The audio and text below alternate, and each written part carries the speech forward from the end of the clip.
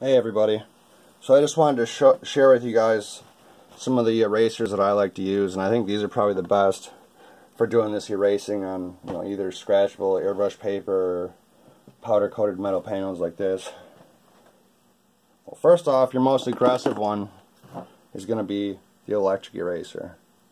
Now, this is what I recommend. Is this it's a Sakura Sumo Grip EE3000.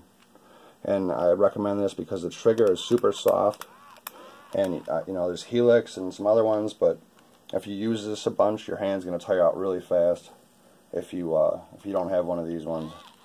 And I like to use it sometimes with like a dead battery, because when you do use this, it's going to want to take it pretty much right back to white.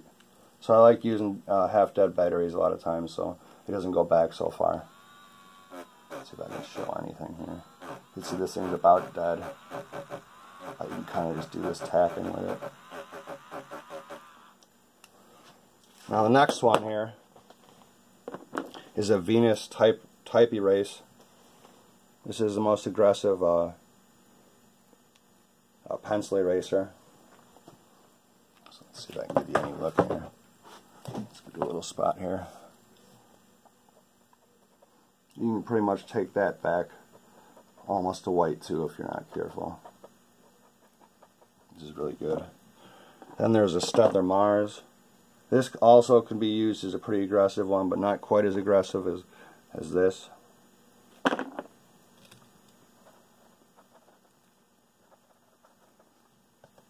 There's a Faber Castell 7058B. This is probably your most basic one that you're going to use most of the time. It's a real good like medium range. See if I can show you some here. So it's not going to want to take too much off for you, but you can get some erasing in here with it. That's what you're going to probably use most of the time. Now the softest one, this is a pink Faber Castell 7056. This one you can kind of blend back a little bit if you're careful with it. I do real subtleties with it. Like this, I'm pressing pretty hard and it's kind of not taking much off. This paint's also cured a bunch too, but you can blend out a little more with this one.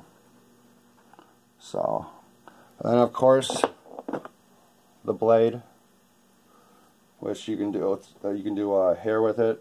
You can come back in some of these spots and it'll pretty much go back to white too. So I just thought I'd throw this out there for some of the people that wanted to learn some of this erasing and weren't sure what to use. Thanks for watching everybody, and take care.